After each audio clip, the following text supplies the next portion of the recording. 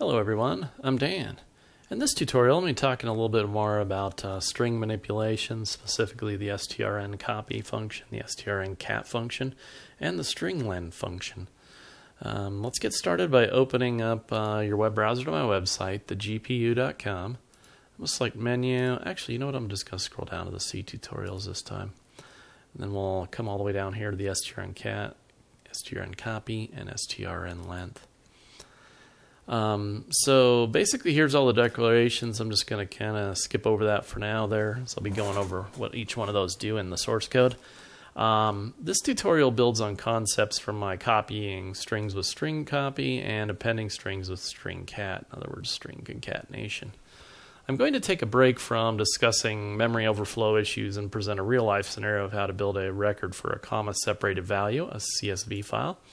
While I won't actually build the file, I will demonstrate how to create a single record, and it'll be properly formatted there. So for this tutorial, imagine that we are programmers at an electrical utility company. We need to create an export file to send to the billing department so they can print the bill, stuff the envelope, and send it out. We'll be pulling records from a table that contains the customer name, another table that contains the customer's mailing address, and a table that contains the latest meter read. Now, all of the tables are related to each other by a key that is the account number. It might look something like this in the individual records. So here would be the account number, and then this is a record from the table that would contain the customer name. Account number once again. This table this might be a record from a table that would contain the customer's mailing address. And this record would be from a table that contains the last meter read value. So we want the CSV record to ultimately end up looking like this. And CSV individual elements, if they're string type, they're separated, they're enclosed in double quotes, separated by a comma, right?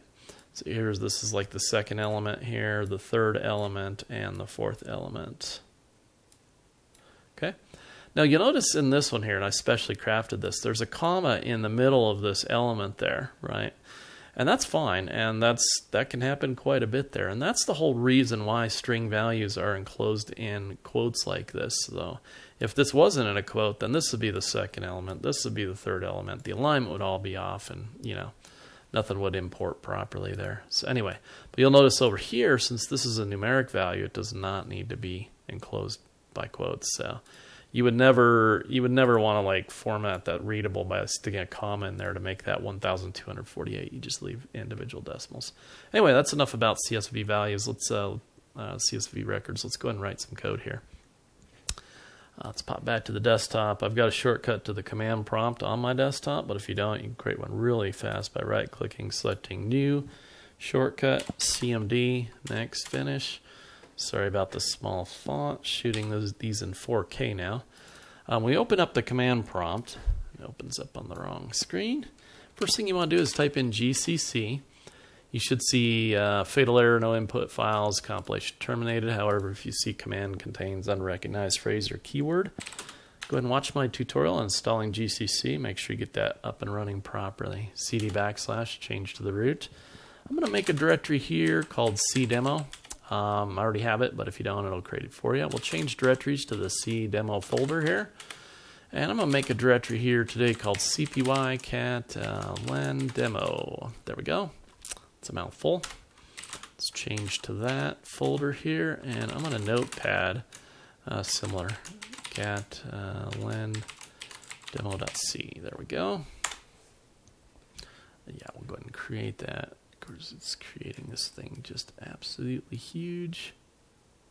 Resize that so we can see something. All right, excellent. Let's pop back to my website to grab the code. You don't want to watch me type that in. Nothing more annoying, if you ask me, than watching people type stuff in on a video. It's really slow. Sometimes it's good, but most of the time it drives me crazy. Personal preference, though. All right, let's pull this out a little bit there. Okay, let's come up here and save this. So including the standard IO string header, right? I haven't introduced this pound define yet, which is a directive. And this defines a constant, account len, and the value of 10. So anytime you see account len, throughout this program. It basically, you can think in your mind, substitute in the value of 10 there. All right, and I'll go over that in future tutorials there. I just kind of wanted to introduce that. So on this first statement here, I'm basically doing a string value, character array, char array, and initializing everything in that char array all to null zeros. Then I've got the name record here, right? Another string holding that value, just like what we talked about in the earlier. Address record holding this value. Meter record, a string holding this value. Okay. Now in a database, you'll typically have static length fields there. So name in the database might be defined with a maximum of 20 characters. Include the 1 for the final null 0 for C. Address might be 100 characters. Meter read might be like say 10, right? So let's go ahead and compile this and we'll walk through the rest of the code here. Let's clear our screen, GCC, hit tab, bring that up. -O for our output file, hit tab again and just strip off the C there. All right, let's go ahead and run this now. Let's move this over here and move the code back over here to kind of look at everything there as we go.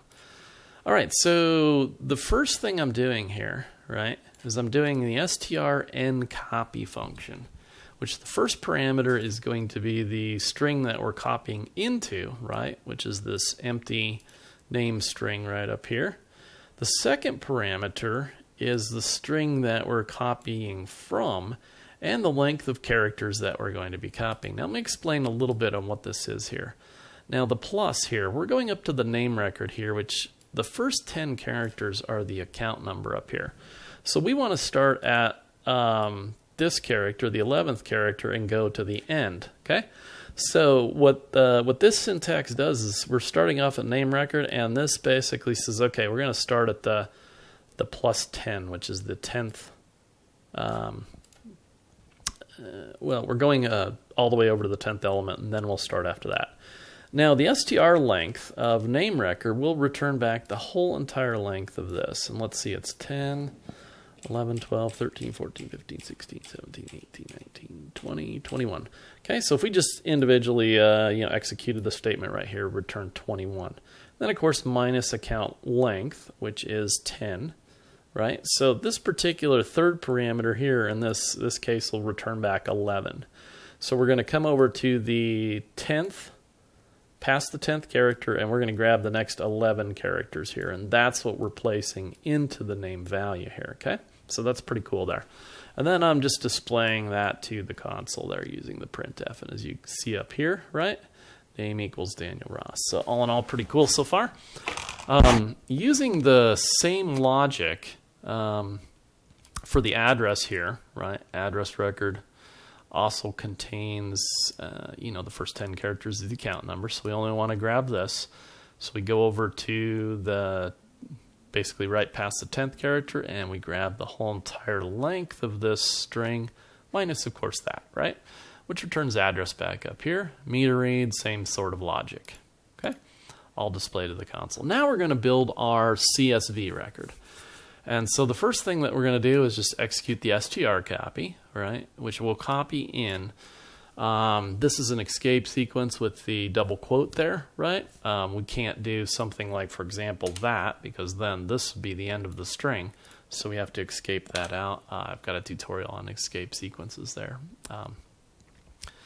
Just save that there. And then the next thing we're doing is we're strcatting, right? We're concatenating the name onto the end of that, right? Bada boom, bada bing is right there. And then we're concatenating another quote, comma, quote, which is this right up here. And then we're concatenating or appending, right? The address right here. And then we're appending another double quote and a comma, boom. And then the meter read value here. And then another comma quote, which puts us right there.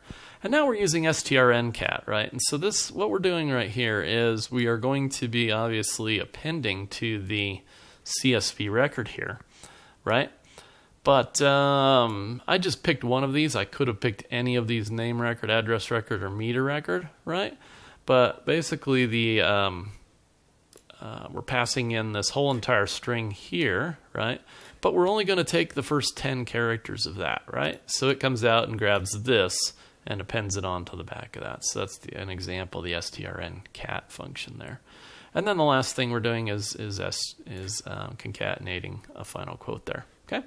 And then displaying the CSV record to the console there. And that's what we end up with there. All right, so that will pretty much do it for this tutorial. I'm going to go ahead and minimize that. I really don't have much to add on to that. Just stay tuned for future tutorials where I'll be doing more string manipulation stuff. Thanks for watching. Take care.